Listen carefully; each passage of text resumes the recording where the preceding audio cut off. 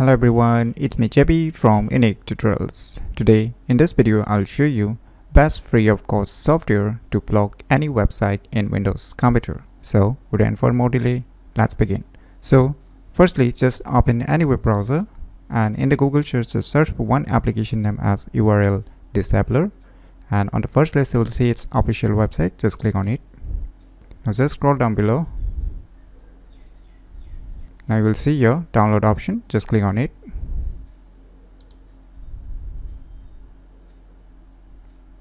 And just click on this direct download.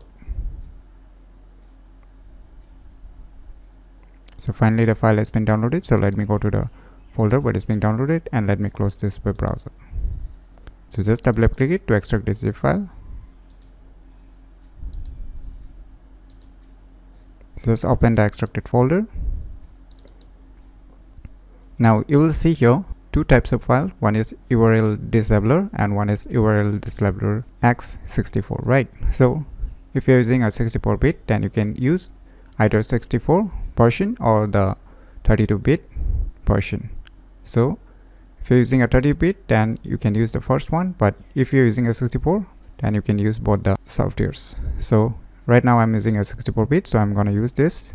So it's a very straightforward application. So just put your website link here. Say I want to add a google.com, www.google.com, and after adding your website link, just click on this plus.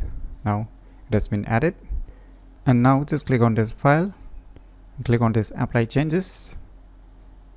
Let us minimize it and let us open Google Chrome web browser and let me type here google.com. Let me hit enter. Now you can see here this website is blocked, as you can see here, which I have added. So you can see here perfectly working, right? So you can add any website link on this application and it will automatically get blocked whichever web browser you are using. So if you want to unblock it again, just select the respective website link and just click on this delete from the list. Now your website link will get unblocked again. So by using this tiny application named as URL Disabler, you can easily block any website in Windows computer very easily. So if you never known about this cool application, then you should definitely give it a try. So if you find this video tutorial useful, please click on the thumbs like button, and if you're new to our channel, click on the subscribe button, and lastly, thanks for watching.